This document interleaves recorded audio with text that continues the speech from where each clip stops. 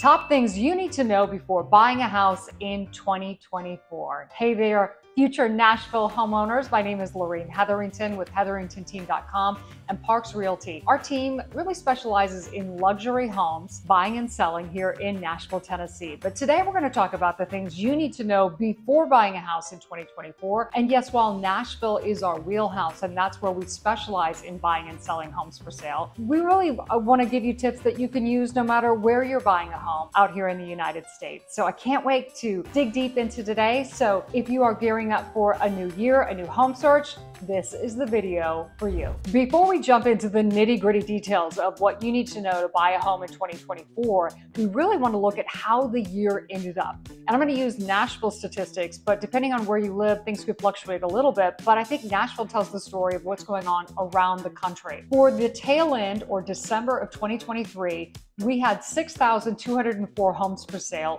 in Nashville. If you compare that to, let's just say 2019, before COVID hit, we have about 40% more homes for sale today than we did at the same time period in 2019. So that's huge. All year we've been saying, like, where are all the great houses? Well, guess what? The homes are starting to come. We're starting to see more and more inventory and more options for home buyers here in Nashville. If you look at closed volumes, so these are the number of homes that were sold in the last 6 months of Nashville. We have 14,240 homes closed in Nashville the last 6 months. That's down about 25% from 2019. So again, more homes for sale and fewer closings. What does that mean? Our inventory is at about 3.9 months. So in street terms, what that means, if not a single seller decided to put their house up for sale and add it to the inventory, it would take us 3.9 months to sell every single home that is for sale. What that means today as a buyer is you have more options, more choices, and you have more time, which is always a bonus. You can actually go home and think about it. Think about your home choice overnight. You can actually go with your realtor and go see the house for a second time. So personally, I feel like that is a return to normalcy. It is a return to a sane market here in Nashville where you can go home and think about this huge financial purchase. You can't dilly-dally and wait for a week or two, but you've got time to weigh the pros and cons of buying that particular house that you are interested in. So now we've looked at where we are, let's look futuristically into 2024 and what's important for you if you are thinking about buying a home. So as a potential home buyer, the number one thing I really believe you need to worry about is your financial readiness. What does financial readiness mean? Well, that means you really have to front load all of your financial data and get your ducks in a row so you are a very strong buyer going into 2024. Because let's face it, rates are going to go down this year, and then you don't want to be scrambling to get all your loan docs in order. So what does that mean? You want to get with a good realtor, but most importantly, get with a good lender and really dial in, what is your credit score? How much money do you need to buy that house? Should you be saving up some money so you can do a rate buy down? Even though we're going to see some interest rate relief in 2024, does it make sense to just throw down some money to buy down your rate? Also, discuss about budgeting. Number one, where are you at with your budget? What makes sense? And you may have to downsize on the price point of your house in order to keep your budget in line. So I believe just hunkering down and being financially responsible is the number one thing you can do to prepare for 2024.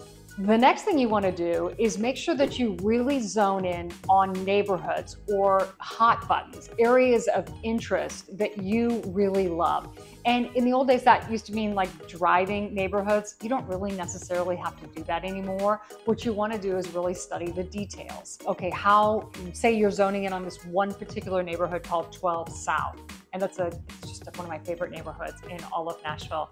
It is about 11 minutes to the heart of the city. You want to work with your agent to find out, okay, if I really want to get into 12 South and my price point is $650 to $850, about how many opportunities are going to come up the next 6 months. Statistically looking at it, okay, do we only have 5 homes that come up for sale in this price point? Do I need to look at going up?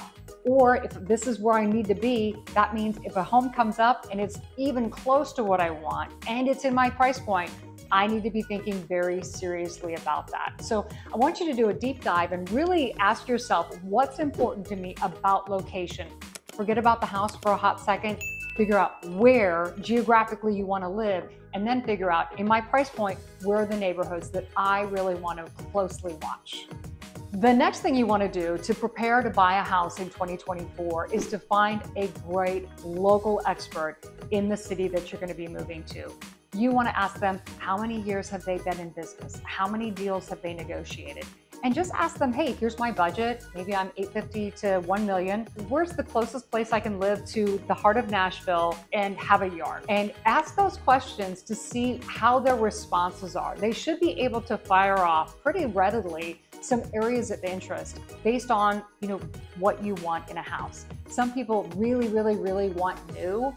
And you need to talk to your agent about that because new houses come with a price, and that's usually drive time to the city.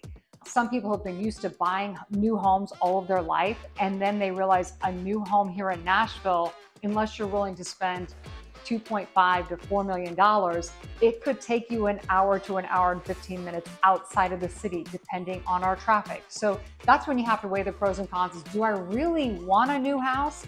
Is it worth spending 2 hours a day in the car just to have a new house? So that's, again, discussions to have with your agent. Every market is different. And just because you bought a new home in San Diego 15 years ago for $800,000, guess what? San Diego's market is very different than our market right now as far as taxes and affordability. So weigh the pros and cons of where you have come from and where you want to go, and do that with a local real estate expert. The next step is to keep your eye on new developments. What I mean by that is changes in the infrastructure of a city.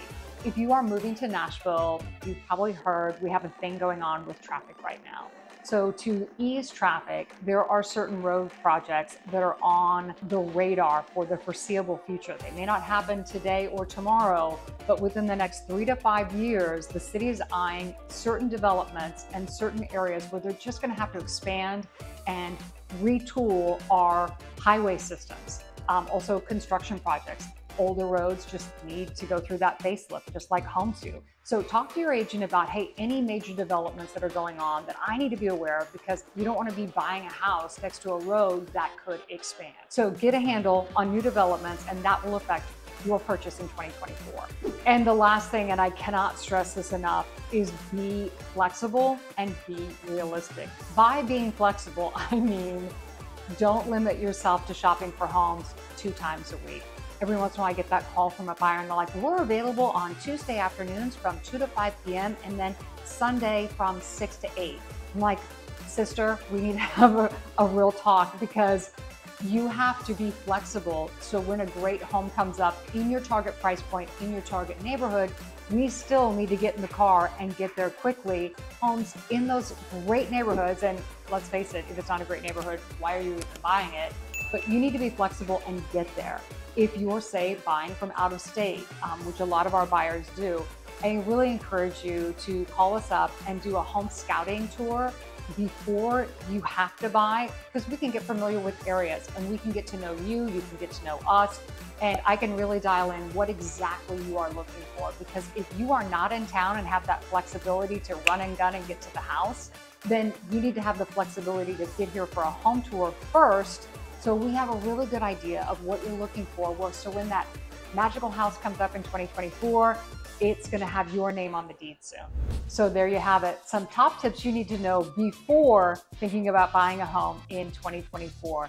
We want to thank you so much for giving us a couple of minutes of your time. We know your time is valuable. We're so grateful that you found yourself here on the Hetherington Team YouTube. If you have any questions about the home buying process, or if you're thinking about buying or selling a home here in Nashville, Tennessee, this is our wheelhouse.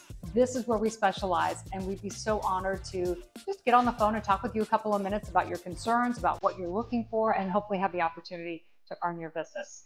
If you like this video, please give us a thumbs up and hit the subscribe button so you never miss fresh content. We are all about helping you buy a house, get a fresh start, and live your best life in 2024.